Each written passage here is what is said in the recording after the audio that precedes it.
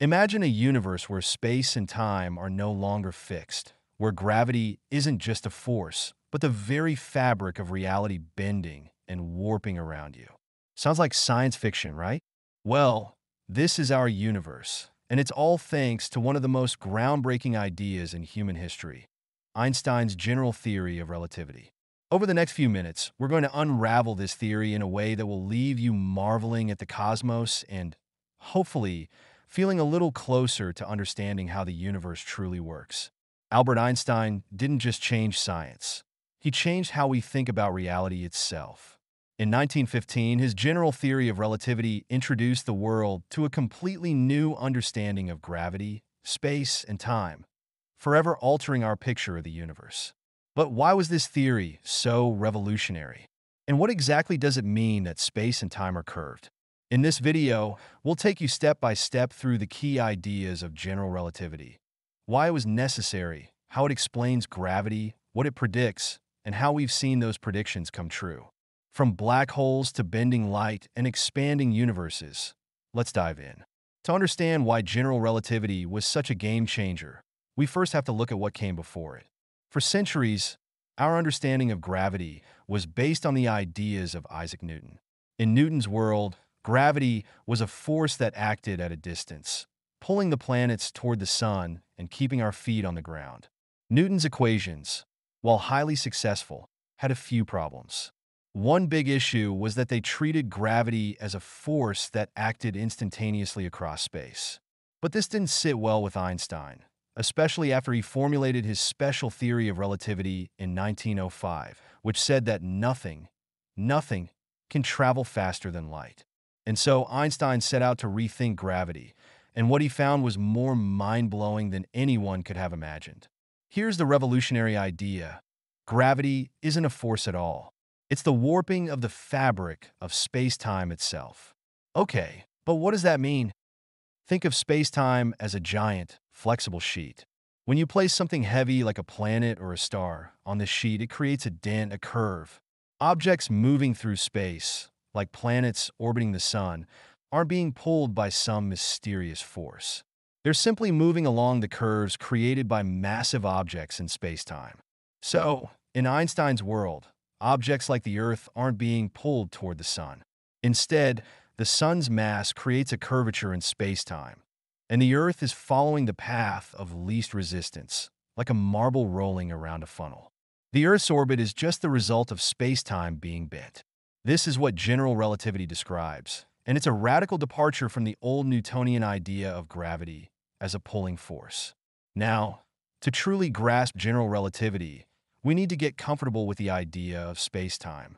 Instead of thinking of space and time as separate things, like space is the stage where objects move and time as the ticking clock, Einstein taught us that space and time are part of the same fabric.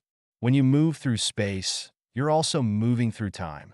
This combination of space and time into a single continuum is what we call space-time. A massive object like the sun curves this four-dimensional space-time around it. The stronger the gravity, the more space-time is warped.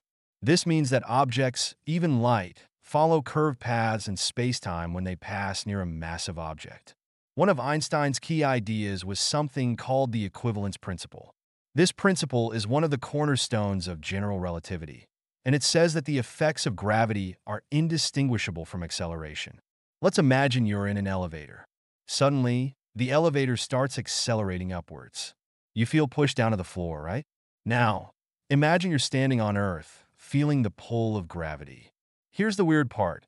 You can't tell the difference between the feeling of being pushed against the elevator floor and standing still on the surface of the Earth. That's because gravity and acceleration are, in a sense, the same thing.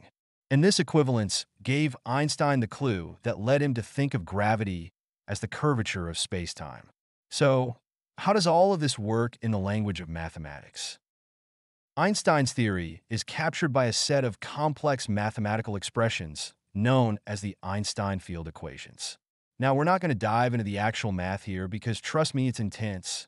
But here's the idea in simple terms. The Einstein field equations describe how the mass and energy of objects influence the curvature of space-time, and how that curvature, in turn, dictates the motion of objects. In other words, the equations link the geometry of space-time to the distribution of mass and energy in the universe. The more mass you have, the more space-time bends around you, and the stronger the gravitational effects become. Once Einstein worked out his theory, it started to make some wild predictions about the universe. And many of these predictions have been confirmed by experiments. Let's start with one of the most famous early confirmations, the orbit of Mercury. For a long time, scientists noticed something strange about Mercury's orbit. It wasn't behaving exactly as Newton's laws predicted.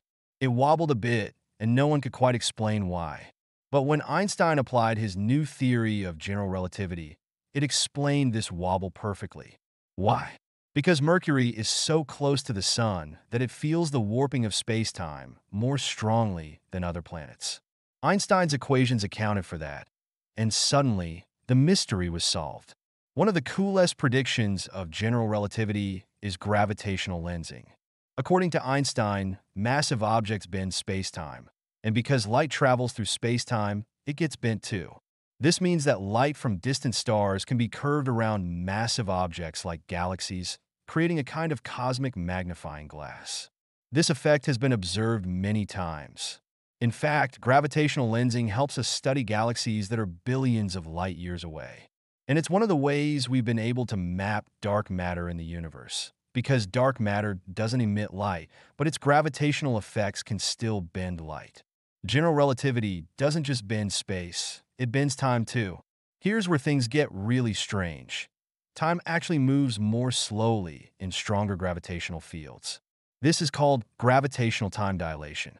For example, if you were standing near the surface of a massive object like a black hole, time for you would slow down compared to someone far away. This has been confirmed with atomic clocks on Earth. Clocks at higher altitudes, where gravity is weaker, tick slightly faster than clocks at lower altitudes, where gravity is stronger. Believe it or not, this effect is so real that we have to take it into account for things like GPS systems. The satellites are farther from Earth and experience less gravity, so their clocks run faster. Without correcting for this time dilation, GPS positioning would be off by several kilometers within just a few hours. And now we arrive at perhaps the most dramatic prediction of general relativity: black holes. Black holes are regions of space where gravity is so strong that nothing, not even light, can escape. They form when massive stars collapse under their own gravity, warping space-time to the point of no return, creating what we call the event horizon.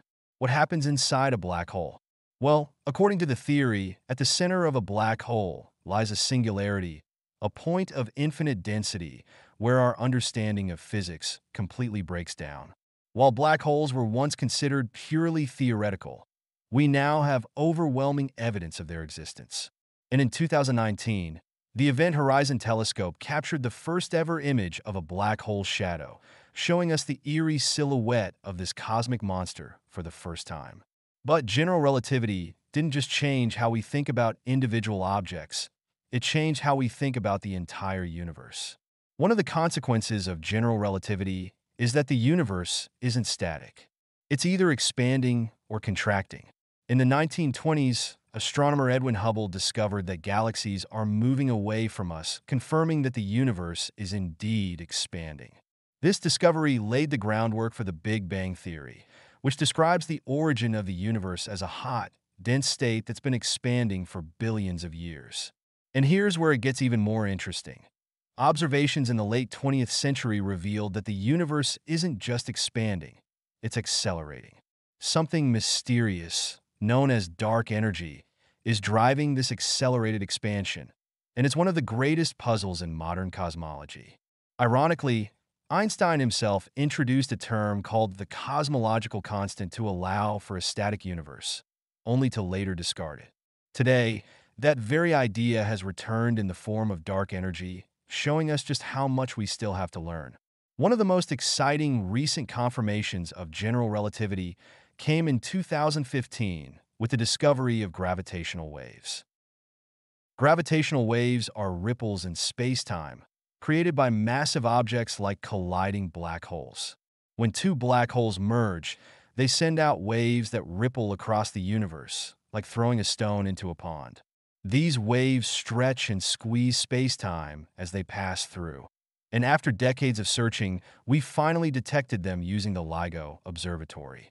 This discovery not only confirmed another of Einstein's predictions, but also opened a new way of observing the universe. Gravitational waves allow us to study events that don't emit light, giving us a completely new set of eyes on the cosmos. So, what does all of this mean? General relativity has fundamentally changed how we see the universe. It gave us a new understanding of gravity, predicted the existence of black holes, gravitational waves, and an expanding universe. And all of these predictions have been confirmed by observations. But despite its successes, general relativity is not the end of the story. There are still questions we don't have answers to. How do we reconcile general relativity with quantum mechanics, the physics of the very small? What is dark energy, and what's driving the expansion of the universe? Einstein's theory has shown us the power of human curiosity and imagination. And while it's taken us a long way, the journey is far from over. The mysteries of the universe are still out there, waiting to be unraveled. If you enjoyed this dive into the mind-bending world of Einstein's general theory of relativity, don't forget to like this video and subscribe to the channel for more deep dives into the mysteries of the universe. Let's keep exploring, and who knows what we'll discover next.